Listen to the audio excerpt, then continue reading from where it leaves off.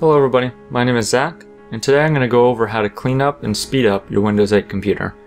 I'm going to go over some regular maintenance and security tasks that pretty much anyone can do, and it's not too complicated, not too advanced. So let's get started. First thing I'm going to go over is going to be disk cleanup. It's actually a utility that comes on your computer from the start, and to get to it, you can actually go right here to your home icon, click on that, and you're going to go to My Computer. It's different depending on which Windows 8 version you have. I'm actually running Pokey, which is a separate browser. It's kind of like a separate start menu. Depending on your computer though, you just go to My Computer though. So we're going to open that up. And the first thing you're going to see is this page here. And you're going to go right to your C drive, which is going to be your main drive. It should say Windows 8 on it. And you're going to right click on that. And you're going to go right down to Properties here. Alright, it's going to open up this window here, and what you're going to do from here is you're going to look, it's going to say Drive C, and there'll be a little button here that says Disk Cleanup, so click on that. And it's going to take a minute to do it. Depending on how often you do it, it might take a little bit longer or a little less time. So these are the options I have checked here. I usually go ahead and check Temporary Files and Recycle Bin. As you can see, I have none in either, but I usually check those because I do this pretty often, but normally you would have some there, so check those. You can also do cleanup system files. I don't normally do this, nor do I really recommend it unless you know what you're doing. So for the purpose of this video, we're not going to do that. Alright, so you're going to hit OK here. And then you're going to hit Delete Files here. And you're going to let us run its thing. Alright, so we did the disk cleanup. It's all done now. So next step is going to be to go over to hard drive here. It's going to either say optimize or defragment. They kind of put them both together in Windows 8. It used to be just defragment. So you're going to click on that. And the first drive listed is going to be your Windows 8 drive, which is going to be your C drive. As you can see, mine was last run about a week ago. And my drive status is 0% fragmented. Don't worry about your other drives, it's not going to really matter. And my computer actually has several hard drives. You want to just worry about your C drive. Right now though, I'm at 0% fragmented, so there's no point of me doing it. If you look down here, scheduled optimization is actually on. What they did in Windows 8 is they did an automatic maintenance thing. So it's basically set up to do it around weekly or daily for some tasks, where if you're not doing anything on your computer and your computer's just running, it'll start to defragment your hard drive, it'll clean up some files. It does a whole bunch of stuff in the background now. So this should be fine for the most part, but for some users, depending on when you have it scheduled, sometimes it's at a random hour of the day, and if you don't turn your computer on very often, or you only have it on for an hour or two at a time, then it might never get done, so you want to do this. The best way to check is if you click on your C drive here, you can go to Analyze, and that's going to check how fragmented it is. So you can click on that and it'll run its thing and it'll tell you, oh, it's 5% fragmented or 10%. I usually recommend anything over 5% fragmented to go ahead and defragment. If it's anything less than 5%, I would just leave it because it's not going to make much of a difference. So if it did say 5 or 10%, you can always go to Optimize here and it'll run that. Depending on how fragmented it is and how slow or fast your hard drive is, it can take a couple hours, it can take a few minutes, it depends. Usually if it's 5% or above, it's going to take around half an hour to an hour. It just depends though. So we're going to close out of this. Like I said, you can go right here and optimize it if you need to. Otherwise, we're going to move on to the next step.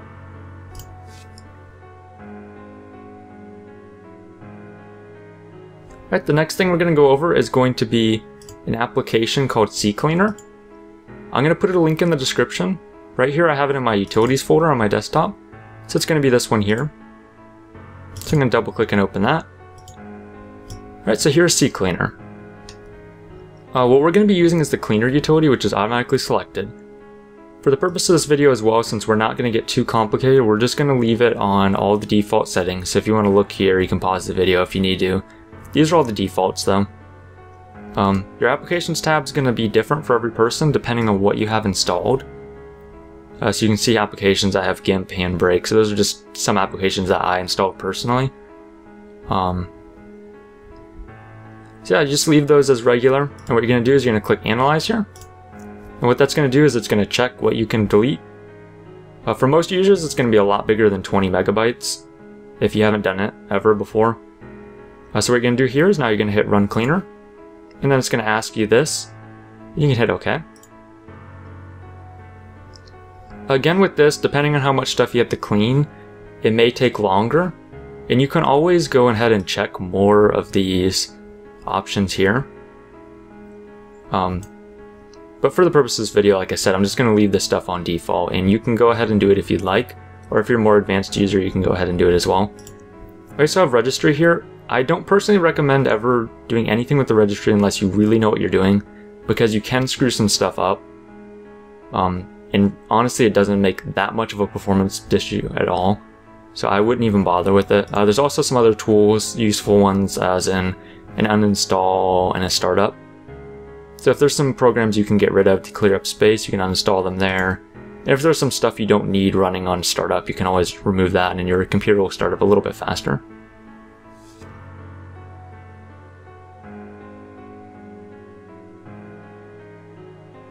Let's actually do the Windows Update first. So if you want to go to your Start menu and type in Windows Update. So you're going to be right here, it's going to be under Control Panel, Windows Update. Alright, so what we're going to do here is it's going to show you updates. I click Check for Updates here, just to check if there's anything you've missed since the last time your computer's checked for updates. Again, this is another thing that your computer automatically does, but you want to just check anyway. So you can see here I have a couple optional. Optional is completely up to you if you want to download them. I personally don't want the Bing Bar or Bing Desktop. They're just Microsoft search add-ons that you don't really need. But a lot of times there's security updates and just general updates for Windows 8. So you want to get those. And how you do that is you're going to check them here. So if I go here and check that, it'll say install. So you can check whatever you want. Usually the important updates will be automatically checked, so you'll just have to hit install and you'll be all set.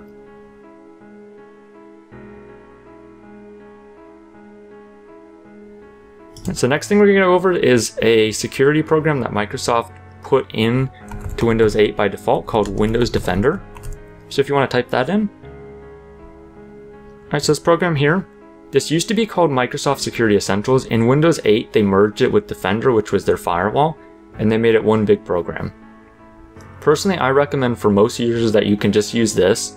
You don't need to use any third-party security, unless you think you're visiting sites or using the internet enough that you think you're not as protected. It's really up to you. Personally, for me though, I found this to be perfect and I never had any issues with it. You can go here again and update. You can click update and it'll check for an update. It also runs its updates through Windows Update, the program we were just using. So that's another plus there, it'll always be updated. And here you can go to do a quick scan, a full scan, or a custom scan, so if you wanted to scan a certain folder. And then you can hit scan. You want to run those probably every other day or every week. Just depends.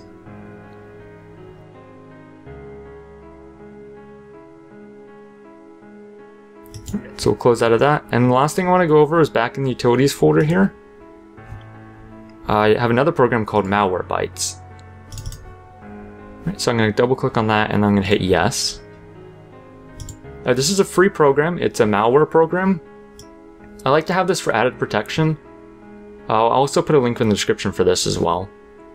What you're going to want to do is database version here. It'll tell you which one's the newest, and it'll be a green check if you have the newest version and a red X like this. If you don't, you can hit update now and it'll check for updates automatically. I have the free version, which means it's not going to be running all the time if you look at real-time perfection here. That's because I already have Windows Defender, so I don't really need it to be running all the time. And what you can do here is scan here and it'll check for malware. I find that with Windows Defender and Malwarebytes, it's a really good combination. I haven't had no issues with any viruses or malware. If I did, it caught it right away and I was fine. So for most users, like I said, it's perfectly fine to get those two and be fine. If you want to get something like Norton or McAfee, that's completely up to you. I don't personally recommend it, but if you feel like you're at risk, you can go ahead and do that as well. That's going to wrap up this video. It was just some basic maintenance tasks. Most of these are actually done in the background, like I said, with Windows 8 automatic maintenance.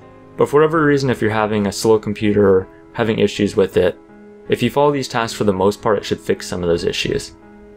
So thank you for watching. Leave a comment or anything in the description below if you have any questions or you want another video with certain things answered in it, go ahead and leave a comment down there. I'll be sure to get back to you. And thanks for watching. Bye.